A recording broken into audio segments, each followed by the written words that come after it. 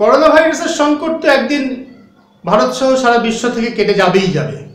আজ না হোক কাল কোনো একদিন আবার মানুষ সুস্থভাবে স্বাভাবিকভাবে বাঁচবেই অবশ্যই।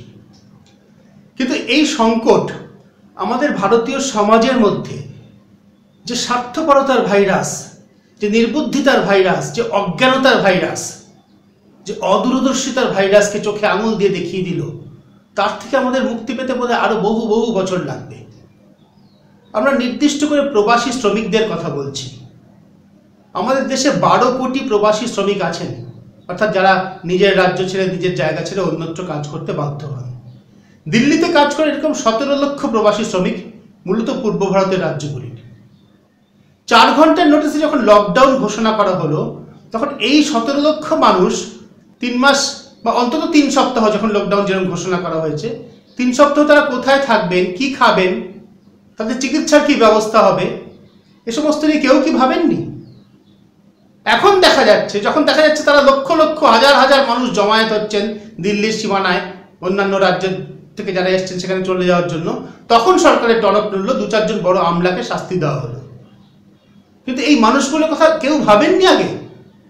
যেভাবে তারা জমায়েত হলেন, যেভাবে তাদের জন্য হাজার হাজার বাসের ব্যবস্থা করা হলো, যেভাবে তারা বাসে করে উত্তরপ্রদেশে বিভিন্ন জায়গায় গেলেন, উত্তরপ্রদেশ পেরিয়ে বিহারে এলেন, এবং বিহারেও তাদের শেষ পর্যন্ত নীতিশ কুমার, বিহারের মুখ্যমন্ত্রী, প্রথম দিকে আপত্তি করা সত্ত্বেও তাদের বাধ্য হলেন তাদের বাসে করে নিজের নিজের জায়গায় পৌঁছে দিতে। তাদের তো লকডাউনের উদ্দেশ্যই সম্পূর্ণ ব্যর্থ হয়ে গেল। মানুষের থেকে মানুষের দূরত্ব বজায় রাখার প্রয়োজন ছিল যাতে সংক্রমণ না ছড়ায়। যেভাবে এই মানুষগুলো এলেন বা আসতে বাধ্য হলেন, বস্তুত অনেক ক্ষেত্রে আমরা দেখলাম যে গাড়িতে করে, যে লরিতে করে পশুর ব্যবসা করা হয়, পশু এদিক থেকে ওদিকে এক জায়গা থেকে আরেক জায়গায় নিয়ে যায়, সেই গাড়িতে করেই তাদের নিয়ে যাওয়া হয়েছে। পশুকেও আজকাল এভাবে নিয়ে গেলে সেটাকে অমানবিক বলে বলা হয়, মানুষ তা প্রতিবাদ করে। সেইভাবে হাজার হাজার লক্ষ লক্ষ মানুষ যাতায়াত করলেন। কোথায় গেল লকডাউন?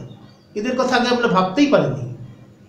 এই বিবেচনা বোধ নিয়ে আমরা যদি কাজ করি, তাহলে আমরা কি করে করোনা ভাইরাসের সংক্রমণ ঠেকাতে পারবো, কি করে আমরা এই লড়াইটা করতে পারবো?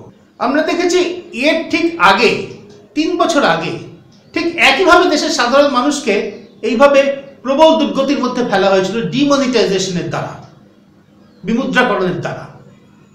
বলা হয়েছিল কয়েক ঘন্টার মধ্যে সমস্ত নোট বাতিল করে দেওয়া হলো। তার ফলে দেশের অর্থনীতির উপর যে প্রভাব পড়েছিল, লক্ষ লক্ষ কোটি কোটি মানুষ নির্মাণ শিল্পের সঙ্গে যারা যুক্ত ছিলেন, পরিবহন শিল্পের সঙ্গে যারা যুক্ত ছিলেন, জেমস অ্যান্ড জুয়েলারির সঙ্গে যারা যুক্ত ছিলেন, তারা কর্মহারা হয়েছিলেন। আজও তারা পুরোপুরি আগেকার অবস্থায় ফিরে যেতে পারেননি। জিডিপির 2% যে বৃদ্ধির হারে কম, সেটাই বিরাট যে অর্থনীতির ভিতরে যে বিরাট ক্ষত, যে বিরাট ক্যান্সার, তার সামান্য বহিঃপ্রকাশ মাত্র। করোনা ভাইরাস আবারও দেশকে সেই অর্থনীতির দিকে পিছন দিকে ঠেলে দিচ্ছেই, একই সঙ্গে লক্ষ লক্ষ মানুষের ভাগ্য নিয়ে ছিনিমিনি খেলা হচ্ছে, ছিনিমিনি খেললো সরকার। এই অপরাধের দায় কার? এর দায়িত্ব শেষ পর্যন্ত কে নেবে?